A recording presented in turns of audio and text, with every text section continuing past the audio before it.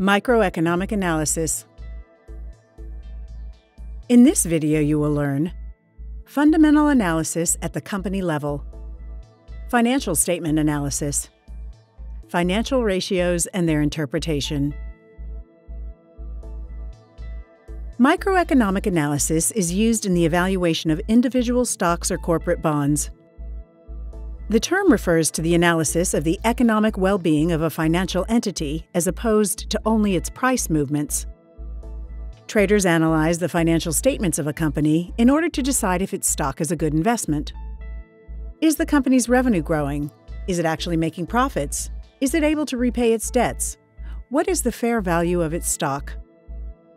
In the long run, a stock's price is driven by a company's ability to grow sales and earnings, but also the economic conditions. Many companies have seen their earnings fall because of the downturn in the economy, and consequently, the value of their shares has fallen. Traders analyze the financial statements of a company in order to decide if its stock is a good investment. The balance sheet, income statement, and cash flow statements reveal the financial makeup of the company.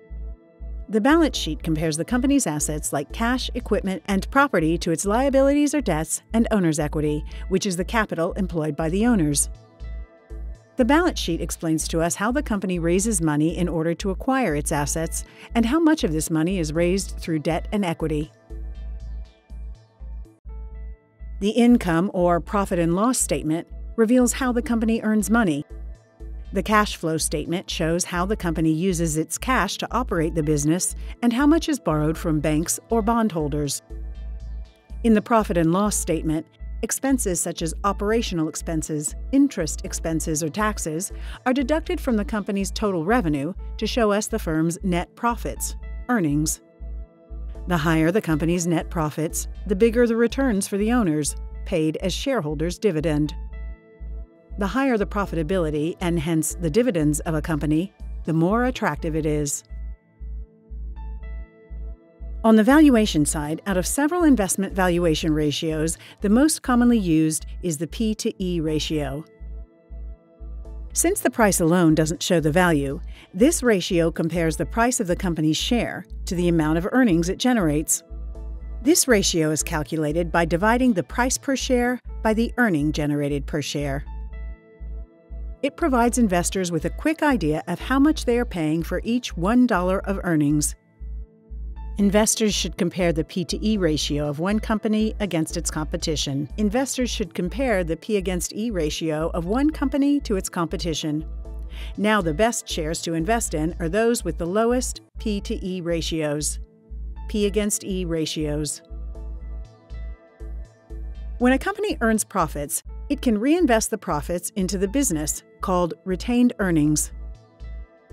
The part of the profits that is not retained is distributed as a payment to shareholders, called dividend. A stock's dividend yield is calculated as the company's annual cash dividend per share, divided by the current price of the stock. Dividend yield measures in how many years you will get your initial investment back. If you pay $100 for a share and it has a dividend yield of 10, assuming this will remain constant, you will need 10 years to get back your initial investment. Investors compare the dividend yield ratio of one company to its competition. The best shares are those with the highest dividend yield ratio. Liquidity ratios look into the ability of a company to pay its debts and still fund its ongoing operations. It is simply calculated by dividing the current assets over the current liabilities. The current ratio reveals whether a company has enough cash to pay off its short-term liabilities. A low liquidity ratio means the company does not have a lot of available cash, which could hinder its operations. Investors compare the current ratio of one company to its competition. The best shares are those with the highest ratio. Return ratios display the company's ability to generate profits. The return on assets ratio, also known as the ROA, illustrates how well the company is employing its total assets to make profits. The higher the return, the better. It is calculated by dividing the net income of the firm over its total assets. Another profitability ratio is the return on equity ratio, or ROE, which measures how much the shareholders earned for their investment in this company. The higher the ratio, the better. Return on equity divides the net income by the shareholders' equity or contribution. Investors compare these ratios of one company to its competition. The best shares are those with the highest ratio. Debt is a very important element in the evaluation of a company. The debt ratio compares a company's debt to its assets in order to know about the level of leverage. The lower, the better. The debt ratio is calculated by dividing total liabilities by total assets.